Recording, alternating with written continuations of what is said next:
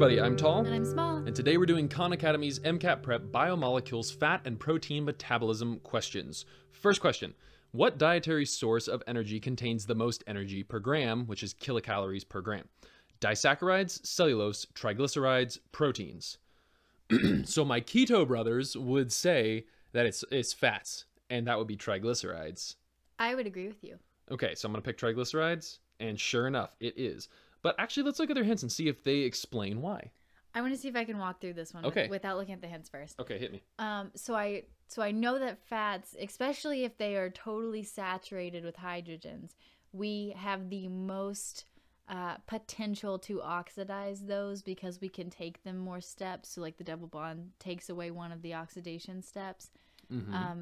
But with carbs, even disaccharides or oligosaccharides, they are already partially oxidized by those alcohols all over it. So that takes away some of the oxidizing that we can do, and therefore we can garner less energy from oxidizing those carbons.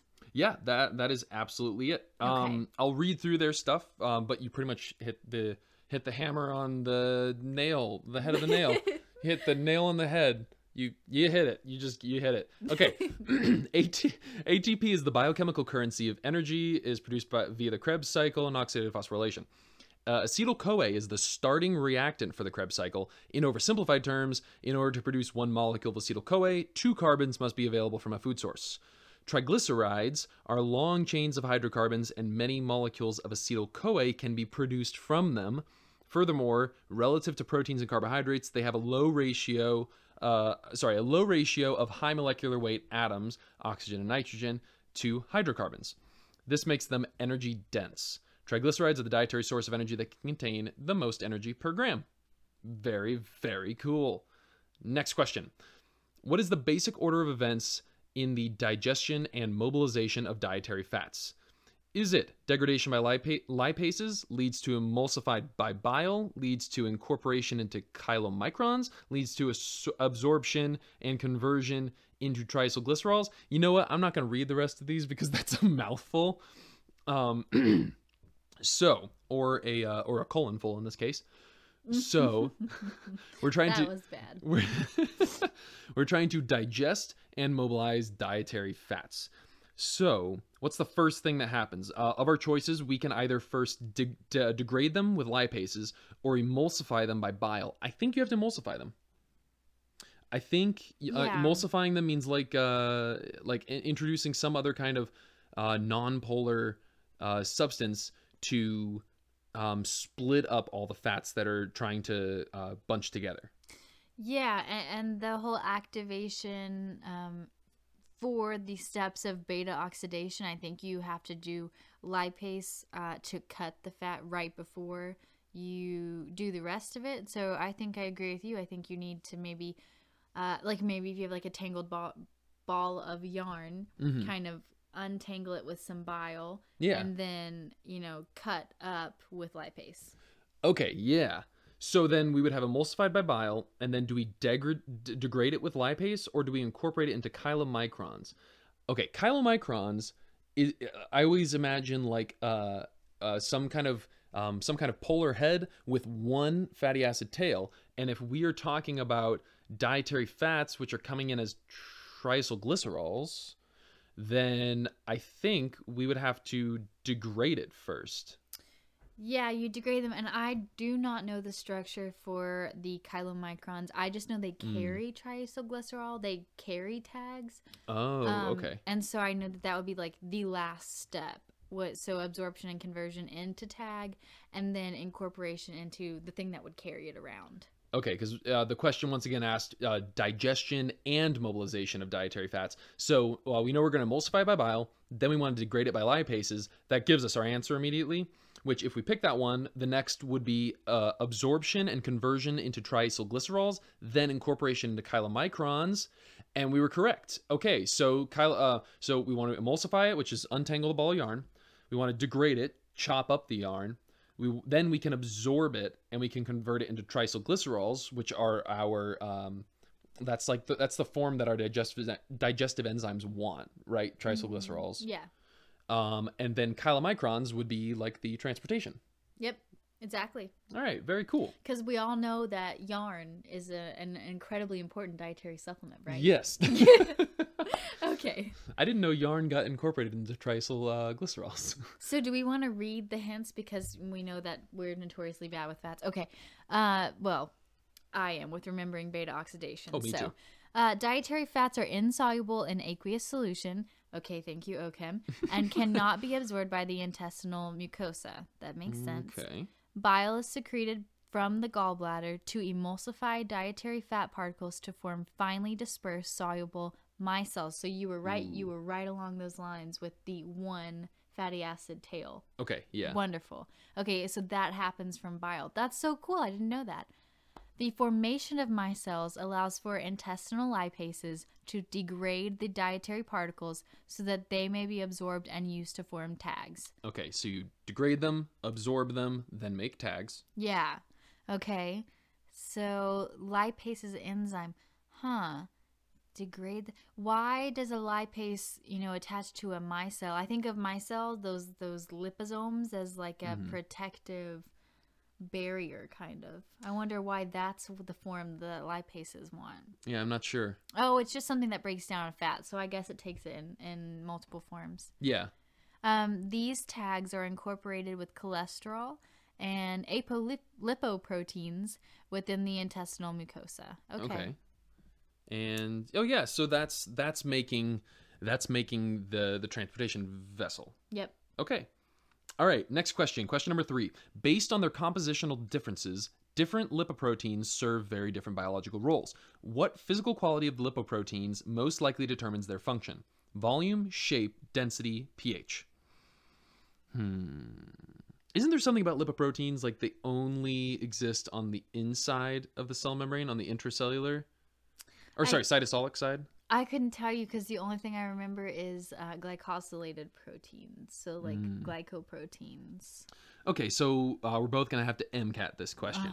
So compositional differences, meaning the actual fatty acid that's on the end. So very different biological roles. What physical quality of lipoproteins most likely determines their function? Volume, shape, density, pH. Oh, I'm guessing it's got to be shape, right? That's what I put. I was thinking about anchors. Yeah. Into the cell membrane. Yeah, I got it wrong. Oh, no, it's not shape. Yeah. So it's density. The correct answer is density. Let us look at those hints. Okay, lipoproteins are the spherical carrier molecules. Oh my god, I'm an idiot. Low density lipoproteins.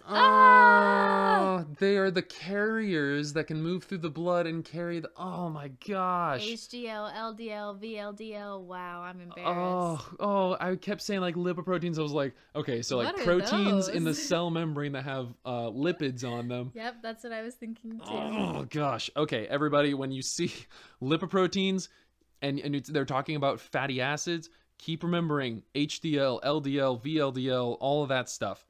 They're talking about density. The density is the D in there. Okay, so yeah, lipoproteins are the spherical carrier molecules, molecular assemblies. Geez, that's a weird way of wording it. In which lipids are transported throughout the body. Examples include HDL, LDL, and chylomicrons. Then obviously the difference between them is their density. How densely are the lipids packed in these lipoproteins? Okay, next question. How do the majority of fatty acids enter the outer membrane of the mitochondria? A transferase facilitated entry of fatty acids, a transferase facilitated entry of carnitine-bound fatty acids, free diffusion of hydrophobic free fatty acids, free diffusion of carnitine bound to fatty acids. I'm guessing carnitine is polar. And if carnitine is polar, based on just a guess, then it wouldn't move through the membrane nicely. But if you have fatty acids, they should move through the membrane pretty easily. So I would say it's free diffusion. Fatty acids. Okay, so how do they enter the outer membrane of the mitochondria? I am gonna say, although they might not like moving through the intermembrane space, That would be my only reservation, but I'm going to go ahead and say free diffusion. I'm wrong. Yeah, so I said transferase facilitated, and I think I was thinking like where we create them, which I think is Smoothie R. Yes. And I can't remember whether or not they have their polar heads, but I know there's all sorts of different flip bases and flop bases and transferases. I remember that carnitine had something to do with the mitochondria, and carnitine is like a carnival, and it helps us bring things inside and outside. And so what they were asking us here, I got this wrong the first time as well. But the answer is transferase facilitated entry of carnitine bound fatty acids. And so we know we need some enzyme because the fatty acids that we produce have a polar head. And like you mentioned, are not going to want to go through any membrane space, any intramembranous space. And so carnitine is a molecule that allows us to, bring things from one side to another. Okay. I think I remember it was something with like CoA on it. Yes. So I'm looking at their hints, and it says 3 reactions allow for fatty acid entry into the mitochondria in a process known as the carnitine shuttle. First, acyl CoA synthetase links coenzyme A with the fatty acid, made favorable by the hydrolysis of 2 bond in ATP to make AMP. 2 bonds. So Khan Academy doesn't always check their spelling. And sometimes I say things that sound stupid, and it's because they forget to put an S after 2 bonds. Okay, so first, acyl CoA synthetase links coenzyme A with a fatty acid by the hydrolysis of 2 bonds in ATP to make AMP.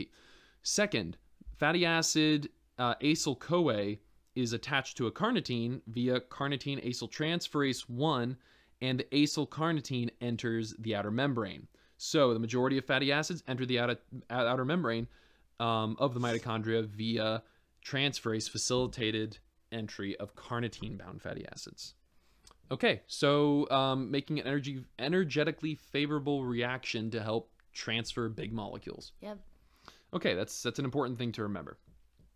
All right, next question. Approximately how many molecules of ATP can be produced from the oxidation of a 20-carbon fatty acid, including those produced in the Krebs cycle? 107, 129, 136, or 100? Okay, so we have a 20-carbon fatty acid.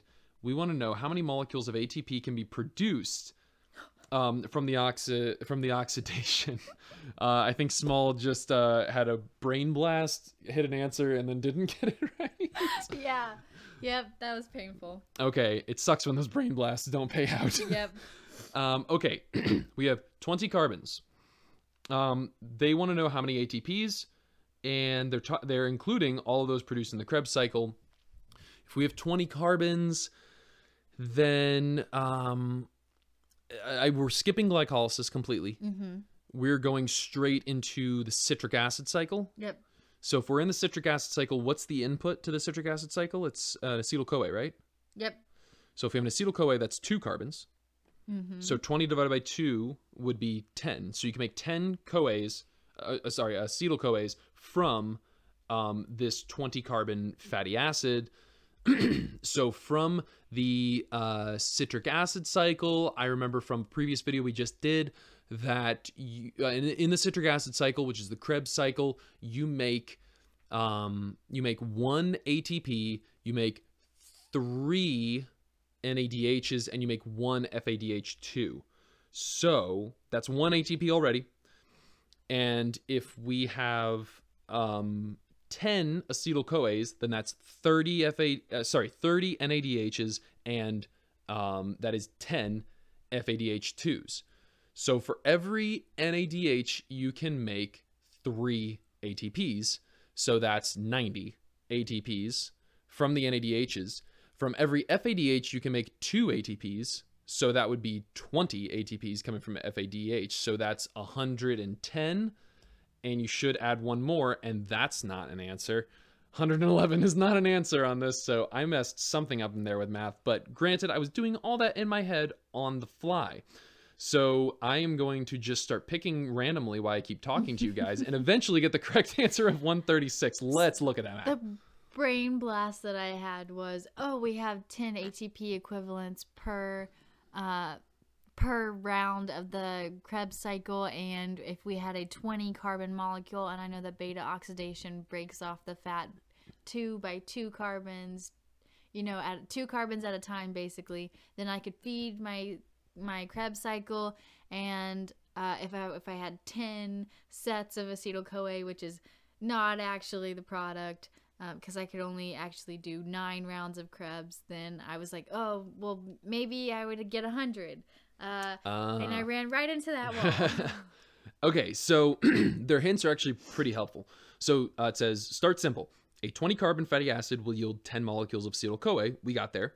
Recall that for each acetyl-CoA, the Krebs cycle produces 10 molecules of ATP. This would save you a lot of time that I went through all the details of.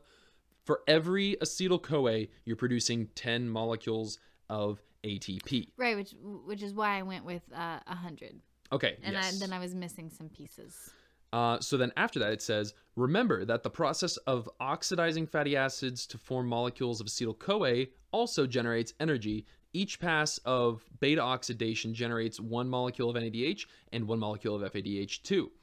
To produce 10 acetyl-CoA, this fatty acid will require 9 passes of oxidation. Dang, there it is.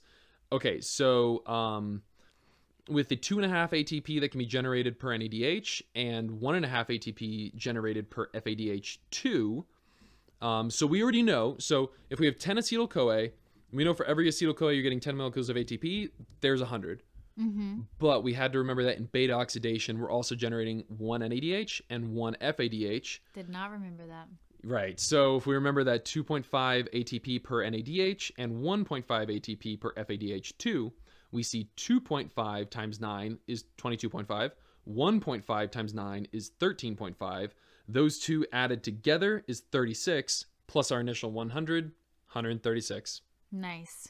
Okay. That makes sense. So, really remember the numbers. Remember the amounts that are coming out of all of these metabolism things, all the ATP produced and all the NADH and FADH2 produced, and you can basically just wiggle your way through any of the metabolism problems and write it down. Okay, next question. What are the major products of amino acid catabolism? Ketone bodies and tetrahydrofolate, glucose and tetrahydrofolate, tetrahydrofolate and glycogen, or ketone bodies and glucose? Amino acid catabolism. So you're building something from amino acids. I know this is not like a very useful metabolism, or it's just not used a lot. I would say that, well, we want to make glucose, right? Yes. So we want to make glucose. So I'm going to immediately rule out everything that doesn't have glucose in it. So that leaves me with either glucose and tetrahydrofolate or ketone bodies and glucose.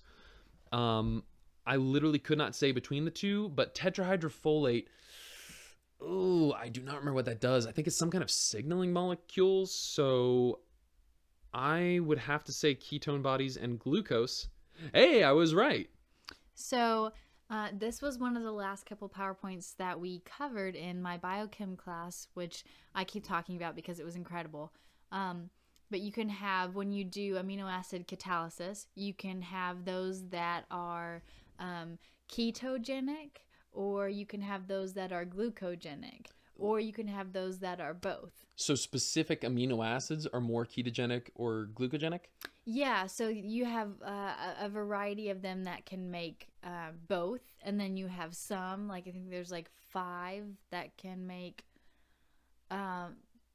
I forget the numbers. I don't know the numbers anymore. But like some of them are really favorable towards glucose, some of them are really favorable towards ketones. Yep.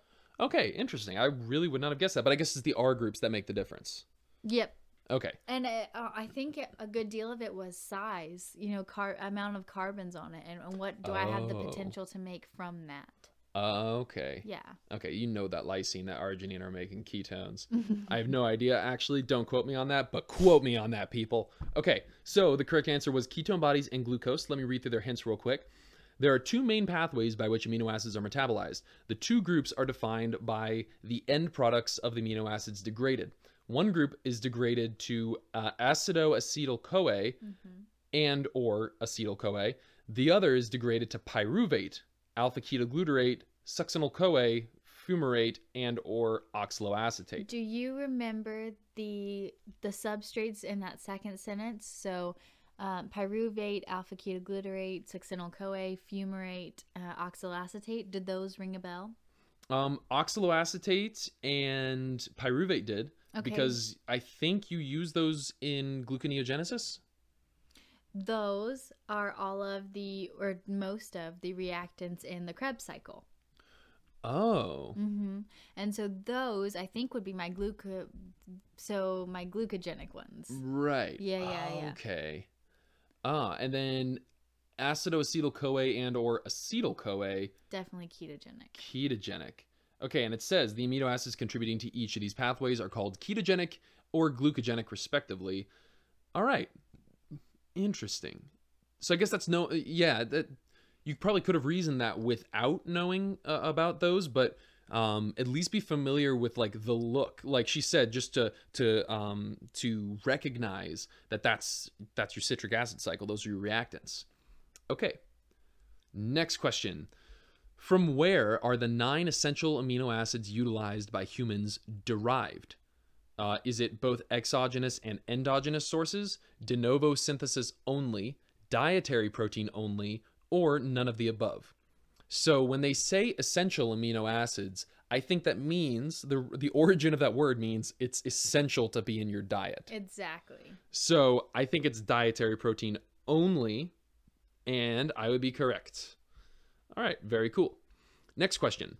A deficiency of oxaloacetate would most likely increase the catabolism of what potential energy source? Acetyl-CoA, ketogenic amino acids, glucogenic amino acids, or acetoacetyl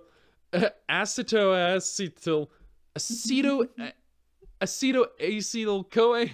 Acetoacetyl-CoA? How do you say that word? Oh, Lord. Acetylacetyl-CoA. We're just going to roll with that one. Yep. Okay, so we have a deficiency in oxaloacetate. So that's going to increase the catabolism, so the creation of which potential energy source if you don't have oxaloacetate. So oxaloacetate combines with acetyl-CoA in gluconeogenesis. In the Krebs cycle.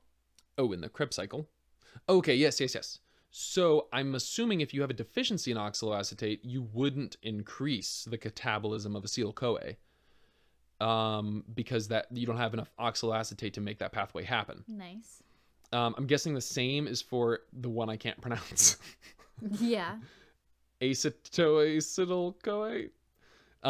Okay, so then glucogenic amino acids or ketogenic amino acids. We keep talking about like Krebs cycle, which is part of like glycolysis and Krebs cycle and then oxidative phosphorylation. So I'm going to say that we would increase the catabolism of ketogenic amino acids. Ketogenic? Yeah. Why ketogenic?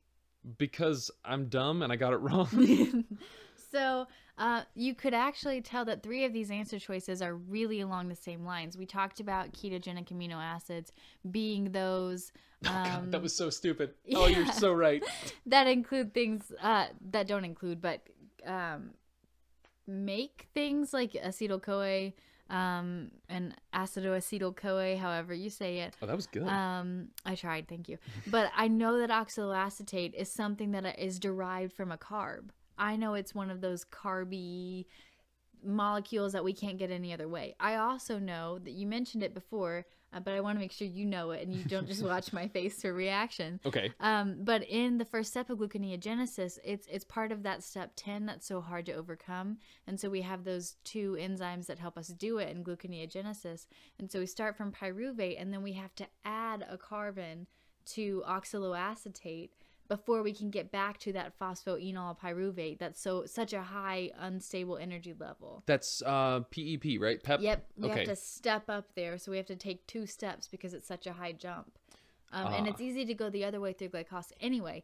So that's one of those long tracks that I had to mention to how I get to my answer. But I know that you can make fats from carb derivatives. So I can take pyruvate, which is a carb derivative, and get to acetyl-CoA, which is a fatty thing, because I can also make that from beta oxidation of a fatty acid. Right. But I can never, never, never go the opposite way. I can never take acetyl-CoA and go back to pyruvate or anything like that, or make oxaloacetate from acetyl-CoA. So I need to know that oxaloacetate is one of my carby things. So that would, I think that's even the logic that I was going with. And when you said ketogenic, I now understand why you were confused at me saying ketogenic. And I just said, yeah. And I clicked it and I was wrong. Yeah. You walked me through, and you even said gluconeogenesis, which made me think like, oh yeah, he remembers that it's in that pathway. So he knows it's a carby thing. But if your biochem professor didn't stress that enough, sometimes it's hard to remember, oh yeah, there's like I can go this way, but I can't go that way relationship with these kind of things. Okay. And it's so cool that amino acids can also be thrown into this. Isn't that awesome? Yeah. Okay. This is very cool. I like this. All right. Question number 9. What chemical properties describe a free fatty acid molecule capable of producing the most energy when used as a fuel source relative to other fatty acids, free fatty acids?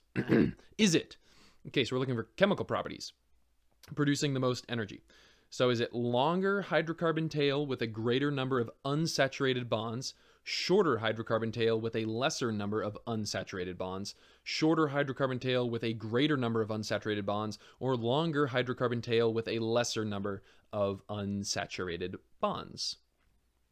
We want saturation. Yep. And we want a long hydrocarbon tail. Yeah. So the answer should be, by that logic, longer hydrocarbon tail with a greater number of unsaturated bonds. A greater number of unsaturation? No. We want a lesser number of unsaturation. And I know if you were taking the test that you would not have made that mistake. It's sometimes I'm glad just you have the faith in me. I know, it's just talking out loud. Sometimes we say things that it would have been like a no-brainer to actually just write down the right answer, but like saying them mixes us up. Okay, so a longer hydrocarbon tail and lesser number of unsaturated bonds. Every unsaturated bond means it's not saturated with hydrogens, and it has a double bond there. We do not want those. We want it full of hydrogens. I don't know. So 1 degree of so this is a really good big metabolism idea to hammer down, make sure we really know, is anytime we have a carbon, if we're fully saturated, a bunch of hydrogens around it, just like you said, the reason that's important is because I can take that and I have 3 or 4 steps of oxidation that I can do to that carbon to get energy from it. Right. So beta oxidation would be the oxidation of fatty acids. I also oxidize glucose to get all the energy I can from it in all of those steps that it goes through. Oh. So if oxidation garners energy from carbon sources like fats and carbs, then I want the most oxidizable state of this thing, so the most that reduced. I can. Yeah. Oh, so more reduction in a hydrocarbon tail means more hydrogens. So you do not want unsaturation, because a double bond is a step of oxidation, right? And I can't get that back. Right. I'm 1 down already. Okay, very cool. Next question, final question, question number 10. What is the rate-limiting step in the production of energy from free fatty acids? Carnitine acyltransferase activity, dehydrogenation of fatty acyl-CoA, beta oxidation within the mitochondrial matrix, or degradation of acetyl-CoA to enter the Krebs cycle. Okay, rate-limiting step in the production of energy from free fatty acids. So this has to be coming from free fatty acids, which means you do beta oxidation on the fatty acid, which the rate-limiting step there, I have no idea what it would be. So you go from the hydrocarbon chain, which is the fatty acid, you create acetyl-CoA, and then acetyl-CoA is used in the Krebs cycle. That's how that's the pathway basically for for fatty acids, is doing that. No, not correct. I have no idea. Oh, okay. This is my Achilles heel of metabolism. That's embarrassing. Okay, so if we're doing that, Then carnitine acyltransferase activity. Well, we did learn before that carnitine acyltransferase might be involved in moving fatty acids. Yeah, but because it's a transferase, I would think that I don't think it would be the rate limiting step. Okay, good point. Okay, so dehydrogenation of fatty acyl CoA.